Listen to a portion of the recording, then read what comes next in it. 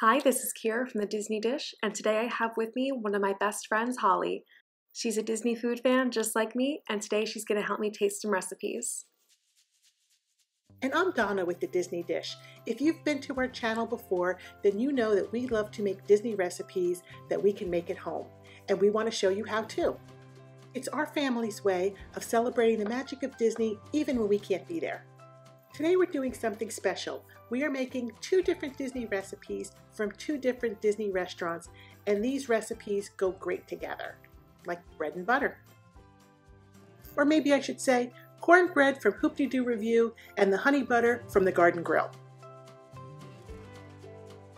Our first stop is over at the Hoop-Dee-Doo Revue at Fort Wilderness Campground in Disney World. Be sure you stay tuned to the end of the video, and we're going to give you some extra information about the Hoop-Dee-Doo Revue. If you're on the Disney dining plan on your next trip, you'll want to know. This dinner show has been around for well over 40 years. I'm going to let Kira take over and tell you more. The style of this dinner show is all-you-care-to-eat Southern cooking, with lots of fried chicken, mashed potatoes, baked beans, and this delicious cornbread that we're making today. I forgot to mention this delicious strawberry shortcake dessert that they make. We have a video for this recipe too, so be sure to check that out. The style of the show is a fun, silly song and dance show That's set in the time of the early American pioneers.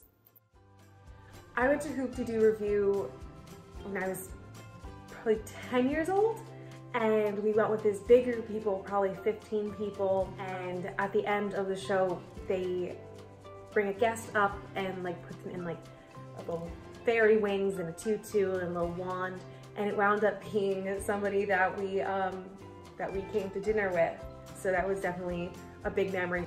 You said that each time you've been to Disney, you've been to Hoop-Dee-Doo. Yes, my parents started taking me because I love country music, and the whole comedy skit is very country western themed, so it became one of my favorite experiences, and my parents just knew that they had to keep taking me.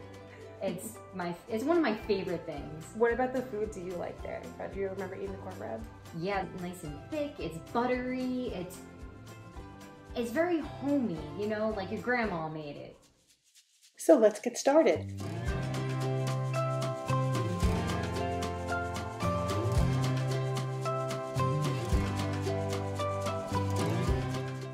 For the cornbread, we're going to get started by mixing our dry ingredients.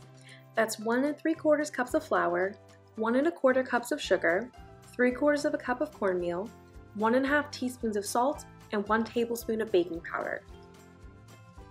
We're going to mix that together and set that aside. In a separate bowl, we're going to combine 2 eggs, 1 cup of milk, and 1/2 cup of vegetable oil.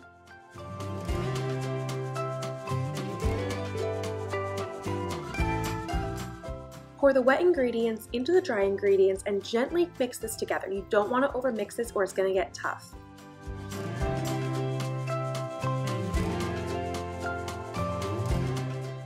Grease a 9x13 baking pan and pour in your batter. Bake this in a 375-degree oven for 20 to 25 minutes. You'll know it's done when a toothpick comes out clean. Let this cool for about 10 minutes before you remove it from the pan so it doesn't break. I highly recommend serving this warm. While that's cooling, let's head over to the land for some honey butter.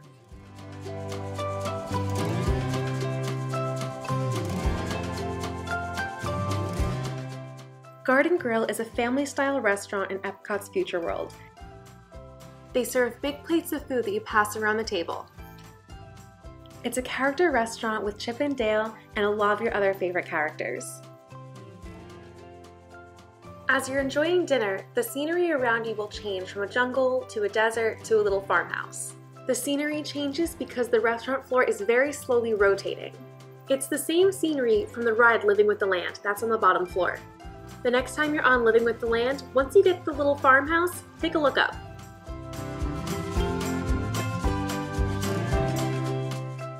Part of that ride features some beautiful gardens. These gardens provide a lot of food for this restaurant and others. Speaking of providing food, Disney grows thousands of pounds of its own food on property every year. Let's get back to cooking. One of my favorite things that they serve at the Garden Grill in Epcot is this delicious honey butter. It's so soft and sweet and amazing on the rolls that they serve.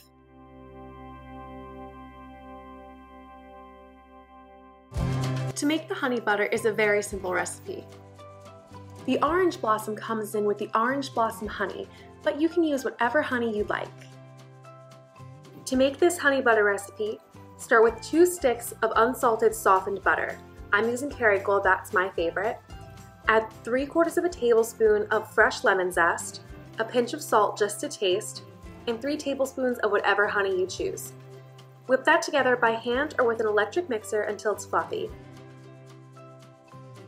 You can serve this at room temperature just like this, or store it in an airtight container in the refrigerator until you're ready to use it. So you made both of these from scratch? All this from scratch? And the butter? Wow. Well, I didn't churn the butter myself. Well, you didn't? I'm not above that. Okay. This looks like it's from the Hoop-Dee-Doo review, and I am super excited because this is, I can feel it, that it's gonna, I can feel it. It's gonna taste just like, I can feel it, yeah. You can feel it. I can feel the nostalgia already. I can see them up on stage.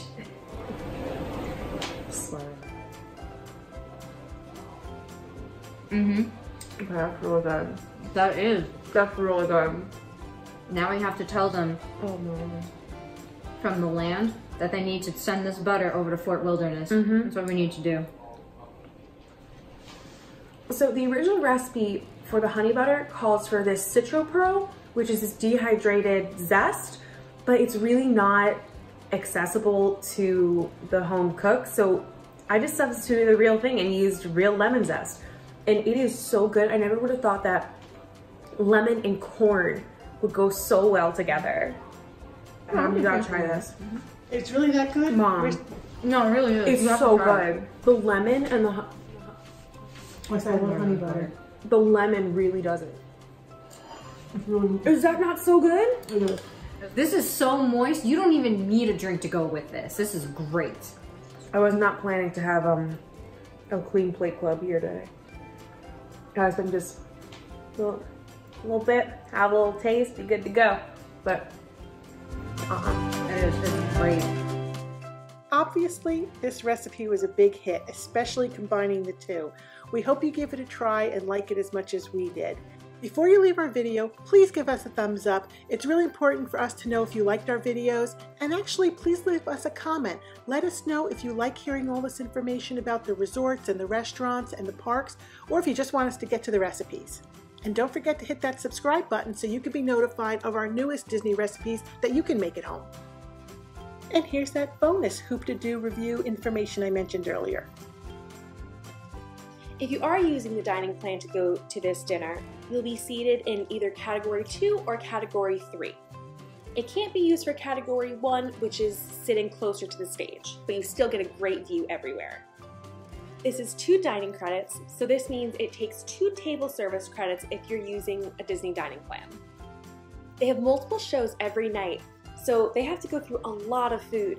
Every night they go through 900 pounds of chicken, 400 pounds of pork ribs, and they go through hundreds of these legendary strawberry shortcakes that I'll cover in another video.